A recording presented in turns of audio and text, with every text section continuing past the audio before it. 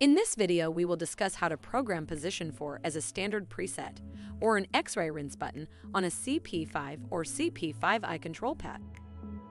Begin by pressing the Options menu button. Then select Settings.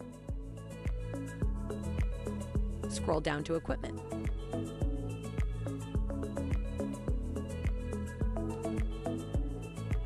Then select Chair. Scroll down to X-ray rinse.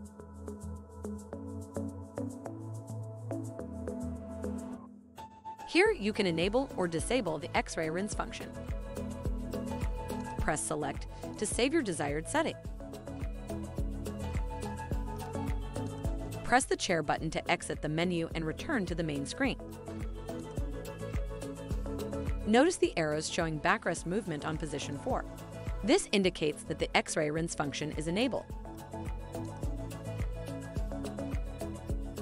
If you have additional questions, please call customer service at 1-800-547-1883. A helpful A-dec associate is just an email or phone call away. That's one thing you can always count on.